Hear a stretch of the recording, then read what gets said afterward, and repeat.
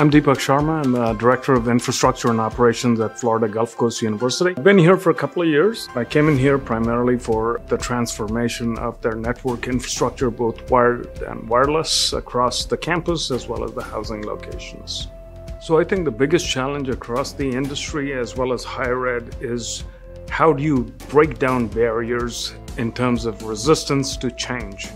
Florida Gulf Coast University was a shop where they were predominantly Cisco with Cisco wireless access points. We started using switches from Extreme, but I was able to figure out and develop a good collaboration and a partnership with the Extreme leadership. Even though it's a huge change switching vendors, specifically when you're looking at wired and wireless infrastructure across major organizations, I didn't have any issues after working with Extreme. They were collaborators, they were partners. I told them up front that we will have to work as partners, and it has worked out well. For us, making the switch was easy. So we have started with upgrading the campus wired and wireless infrastructure, and this summer we are going to complete 2 out of 3 locations for campus housing. Essentially, most of the monitoring that you hear about in the IT industry, it's all reactive.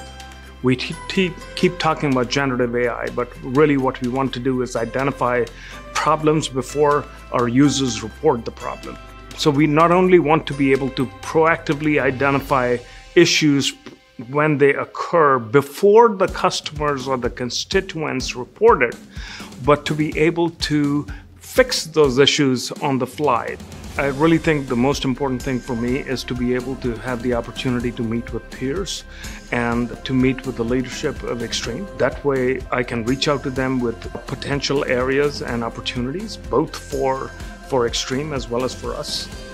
Along with the network, we are really getting into an area where it's software-defined networks, and I really want to be able to identify all the opportunities that may exist, which we may be able to leverage as we redesign and re-implement our network.